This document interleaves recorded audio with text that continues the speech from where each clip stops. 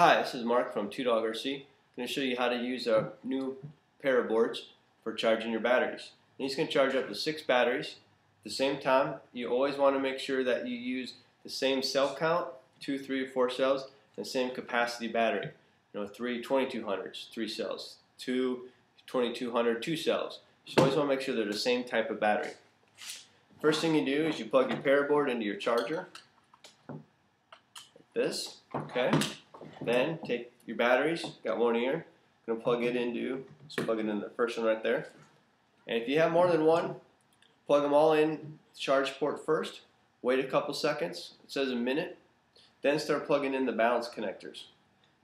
You can plug into any balance connector aisle on this side or this side. It doesn't matter because it's a separate circuit than these. So wait a minute after you plug these in, then plug these in. You get a little green light to come on. It's good. Now what you'll do is you go to your charger and you'll set it up to charge. This should be plugged in here. There we go. So then what you'll do is, if they're all 3-cell batteries, set your charger for 3 cells. And the current really depends on a lot of variables, but basically you'll probably be able to output as much as your charger will let you, depending on what you're charging.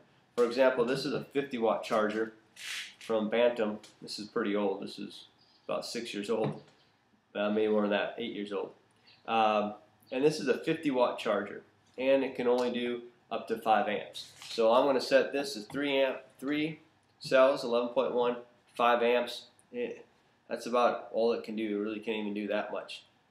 Basically, to figure that out, if this is a 50-watt charger and you're charging 11.1 or 3-cell batteries, take 50, divide it by 11, and that's roughly your charge capacity that you're going to set in the amp hours. That's the max.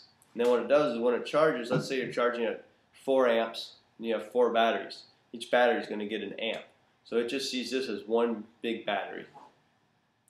So that's how that works. Then when you're done, just disconnect them, balance port, charge connector, and you're done. If you want to do more batteries, you have to use a bigger charger. If you have a 100-watt charger and you're charging 3-cell batteries, you can roughly charge them at about 9 amps, 8.5 amps.